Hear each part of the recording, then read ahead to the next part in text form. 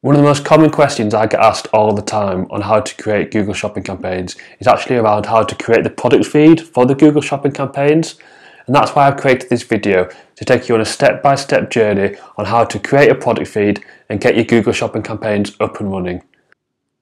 If you're an e-commerce website owner, Google Shopping is a great platform for you to drive quality buying traffic to your website and to help to get more and more sales through AdWords. However, creating a product feed, if you're not sure what to do, can be quite a daunting task.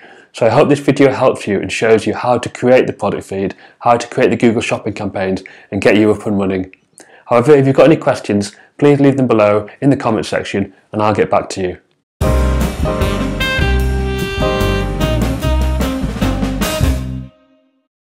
Okay, so in this tutorial we're going to look at how to set up a Google Shopping product feed for WooCommerce websites.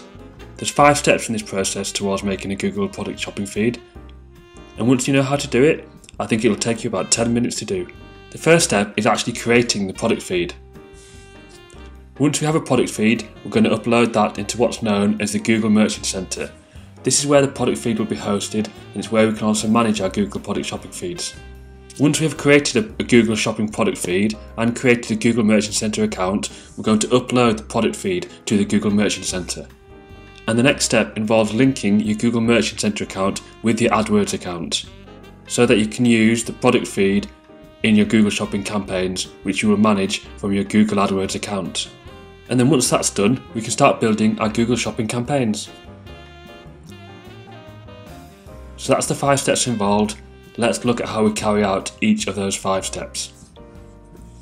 Firstly, you will need to log in to the back end of your website and navigate to the Plugins tab. Select Add New Plugin. On the right hand side, search for the Product Feed Pro for WooCommerce plugin.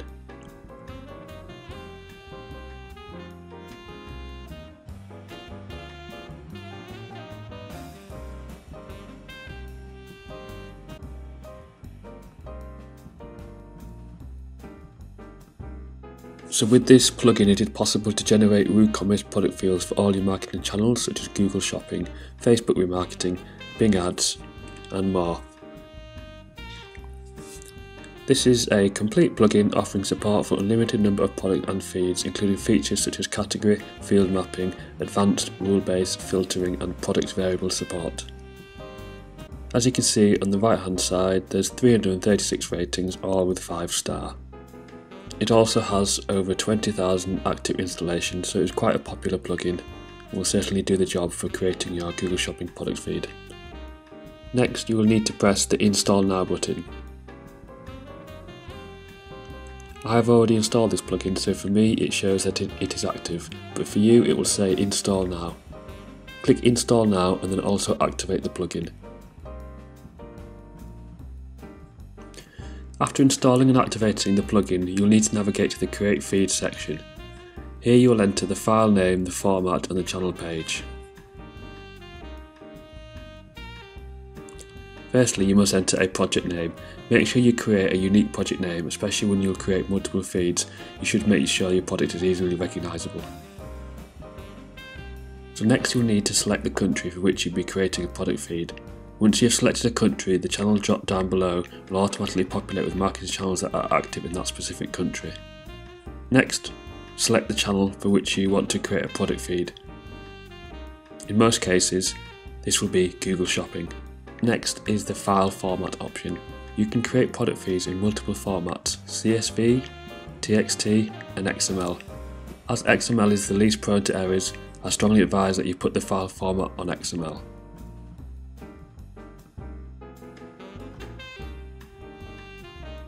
Next is the refresh interval. You can tell the plugin to update your product feed for Google Shopping on a daily, twice daily or hourly interval. The one you select all depends on how often your product data is changing. Are you selling lots of products and are changing prices multiple times a day? If so, then I advise you update the product feed on an hourly interval. Next, hit the Save and Continue button when you've filled in all the fields and are ready to move on to the field mapping page. On the field mapping page, you need to map Google's fields to your WooCommerce attributes. By default, the plugin tries to pre-map as much fields as possible. This is why some of the mappings have already been done for you when you open up the field mapping page. The default fields shown on the mapping page are Google's required fields, so I strongly advise that you add them to your feed. The next page is the category mapping page. Here you'll need to inform Google into what product categories your products belong. As your categorization most likely is not identical to Google's taxonomy, you need to map your categories to Google's. On the left hand side of this screen you will find a list of your categories. On the right hand side of the screen you can choose to map those to Google's categories. All you have to do is start typing and the plugin will auto-suggest to what Google category you need to map your category. Although this is not required by Google, I strongly advise to map all your categories as it will increase the chances of the products being shown. On the next page is Feed, Filters and Rules page. So if you have a reason why you do not want all your products in your product feed, this is where you can set a filter to only show certain products. However, for this tutorial we are going to advertise all products.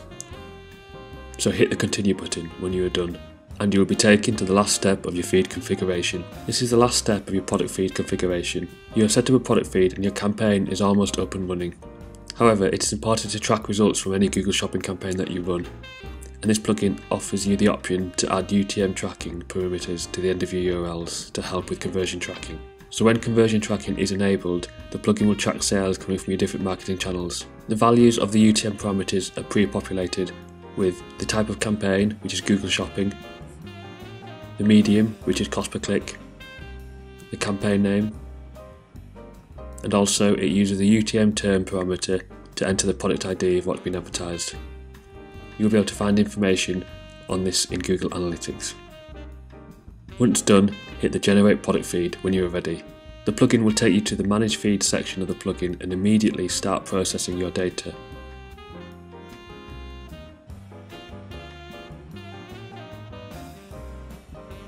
When the feed generation is done, the status will change to ready.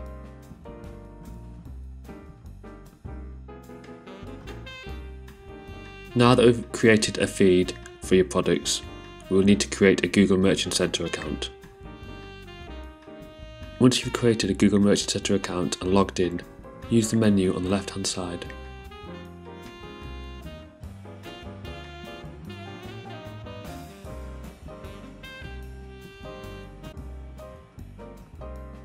Select Products, next select Feeds, and then select Add a Primary Feed by using the big blue plus button.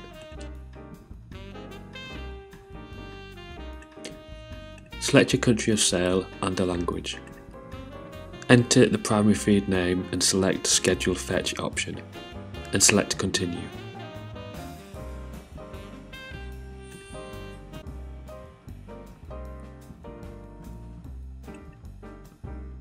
Next, enter the file name of the Google Shopping product feed. Indicate at what time and how often you want your product feed to be fetched by Google. Now, go back to the Product Feed Pro plugin and the Manage Feed options.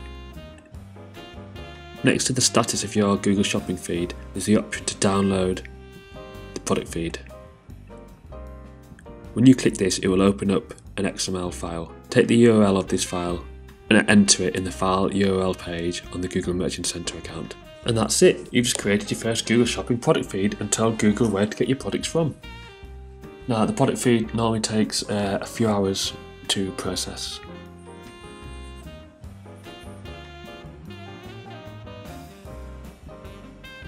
If you click into the product shopping feed, you will see that the feed is not ready yet, and it can take a few minutes to process.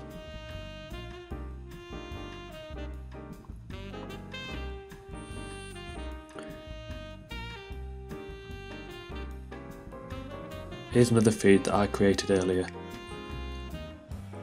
As we'll see, the processing is done and 11 items are ready to be advertised.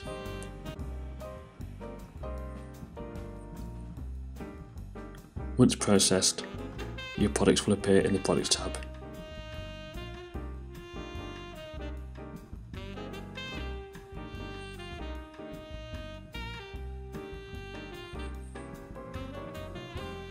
Use the Diagnostics tab to make sure that there are no disapproved items and that all items are active.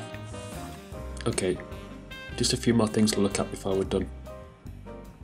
Before the items can go live, you will need to enter the shipping and returns information. Sometimes this may be included in your product feed, however if not, your items will be disapproved and cannot go live until this is fixed.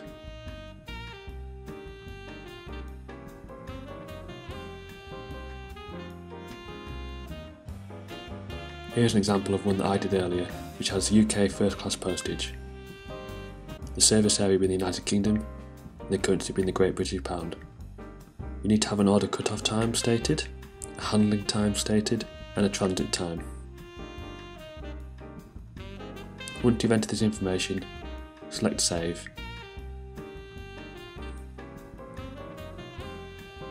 and your items should be approved.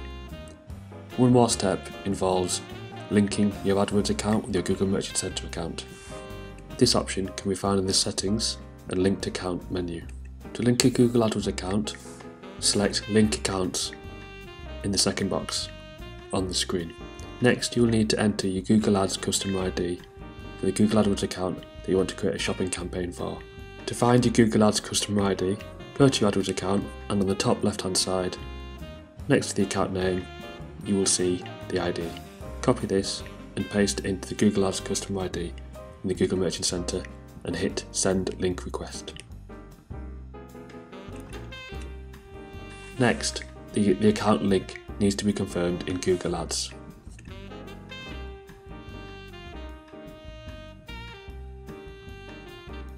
If you go back to your Google Ads account, sometimes there's a notification on the top right hand side which will say One Merchant Center account link request pending. If you press View, you will be able to accept the invite from there. However, if you don't have a notification, there is another way to do this.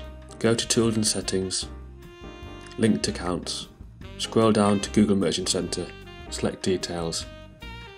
Here you'll see there's a pending invite, select View Details and Approve. That's it, you've now linked your Google Merchant Center with your Google AdWords account. You're now ready to start creating Google Shopping campaigns. To do this, select New Campaign,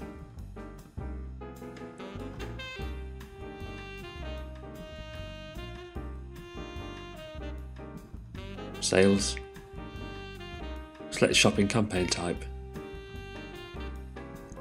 If you see that there's no linked account here, just refresh your page and your Google Merchant Center account should appear.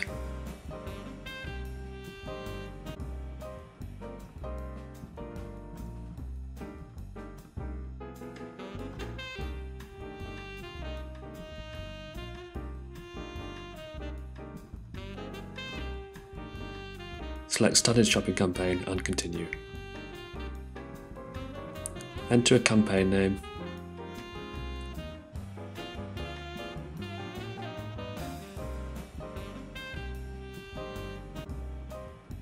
select your bidding strategy.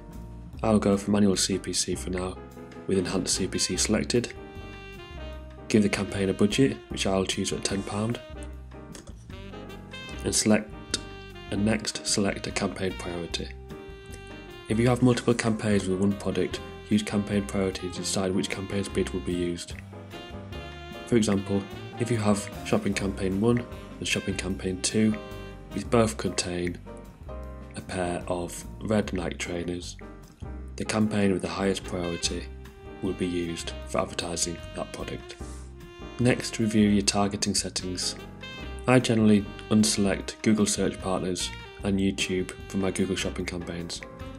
The reason for this being that I want to advertise only on the Google search results page, and not YouTube and not the search partners. Generally I find the best results come from advertising on the Google search results page, hence I want to focus my budget here. Select your location that you'd like to target. Select an end date if required, if not, leave as none for an ongoing campaign. Now that we've created our campaign, we need to create our ad group. I will call this one All Products and I will set my bid for the products at 50p.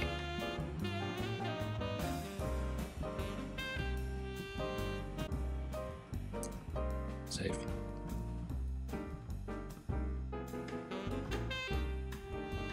In the product group column, you will be able to see how many products have been submitted, how many have been approved, how many are active, and how many are ready to serve. If all is working correctly, there should be 100% of products ready to serve. If there are any errors, go back to the Diagnostic tab in your Google Merchant Center account and follow the instructions there to fix your product feed.